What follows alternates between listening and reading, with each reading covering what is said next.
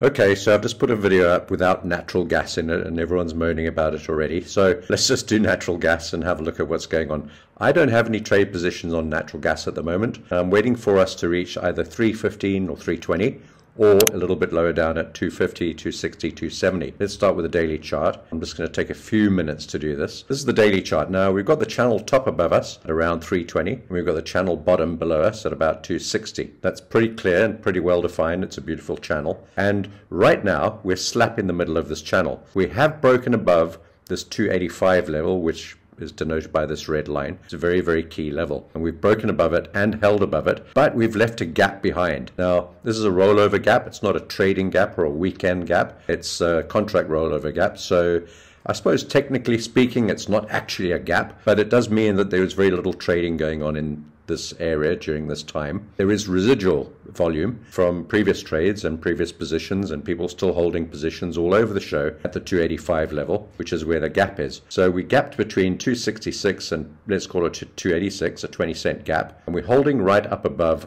at around about the $3 level. Now, there are two things that could happen. Remembering that we're in the middle of the channel now, we are at the top. It's the third time we've reached the $3 level this year. Once in March, actually February, once in August, and now we haven't quite touched it, but we're pretty close. I think we actually did touch $3 a few days ago, 2 or 3 days ago. So that's where we are at the moment. Now it looks like we're at the top, but we're not. The top is at the top of the channel and the bottom is at the bottom of the channel. We've got the 250 level, or this red zone, or this, well, the green zone, the start of this green zone, which is the division between the bullish and the bearish sort of overall nature of this market, which I've been pointing out for a long time. Now, we've been long most of the time. I'm not long currently because we took profits at around about this move now, and I'm not actually willing to add more longs because I don't know if we're going to get through $3 and reach up to 320, or if we're going to come back and close this gap below us between 266 and 286, somewhere around there,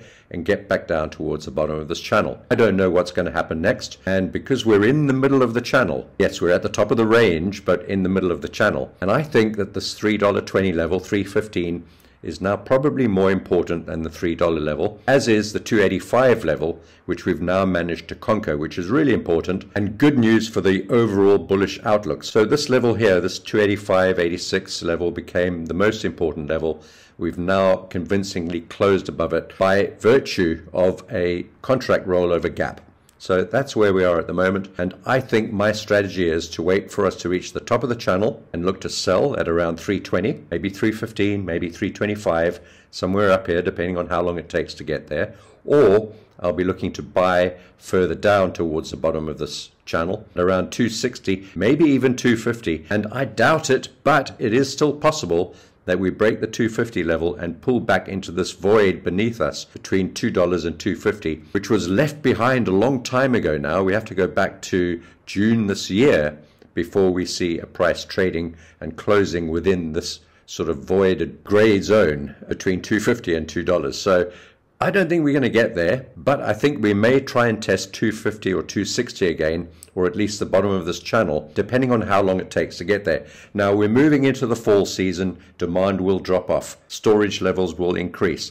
There'll be preparation for the winter, and people in Europe might be experiencing an early winter, according to the weather forecasters. So there may be some stocking up in Europe, and as a result, some import of LNG from the US, because there's quite a lot of US gas now being exported, around 12%, to places like Europe and Japan. And then we've got the whole conflict in Ukraine and the way that's affected the natural gas price and things like wheat as well. Wheat dropping through the floor, surprisingly, and surprising that natural gas hasn't rallied further. But this doesn't seem to be putting any pressure on international prices for gas and wheat and a couple of other commodities as well. So I think we can take that out of the picture somewhat, apart from it being a lingering and lurking risk in the background, which we always have to keep in mind. So that's the overall strategy on gas. I'm waiting for 315, 320 to sell, or perhaps down to about 260, 250 to purchase. In the meantime, we're diddling in the middle. No trades on for me at the moment.